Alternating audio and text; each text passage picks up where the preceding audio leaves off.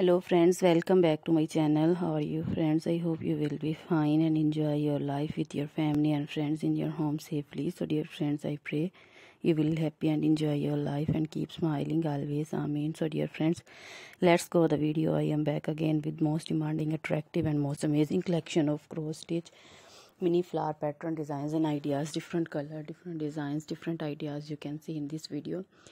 For those ladies who loves to wear such type of collection, most attractive and amazing collection in front of you one by one. I hope you like this collection. So dear friends,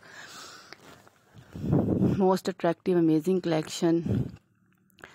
You know, cross stitch is always beautiful and always trendy, expensive. So I suggest you to watch this video till the end for more designs and more ideas about cross stitch mini pattern designs and ideas. So dear friends, आज मैं आपके लिए cross stitch mini flowers pattern designs and ideas लेकर आई हूँ. बहुत ही amazing किस्म के patterns हैं. आप देख सकती हैं ये ज्वेलरी में भी यूज़ हो सकते हैं. इसमें हम आप लोग अपने लिए लॉकेट बना सकते हैं, रिंग्स बना सकते हैं. इसके अलावा शोपीस के तौर पे भी यूज़ हो सकते हैं. ये देखें, पोर्ट्स के ऊपर भी क्रॉस स्टिच हो सकती है.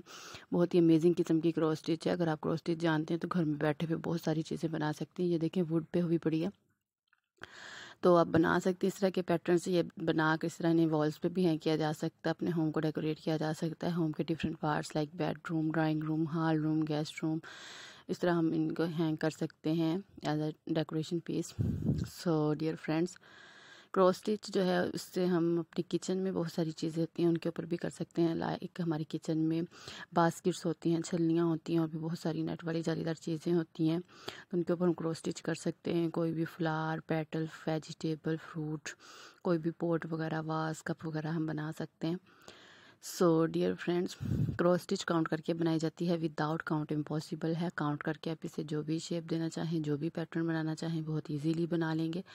स्मॉल बॉक्सेस होते हैं, सेम स्पेस देते जाएं, आपका पैटर्न बहुत ही अमेजिंग किस्म का रेडी हो जाएगा. You can call this cross stitch, kite stitch and also counting stitch.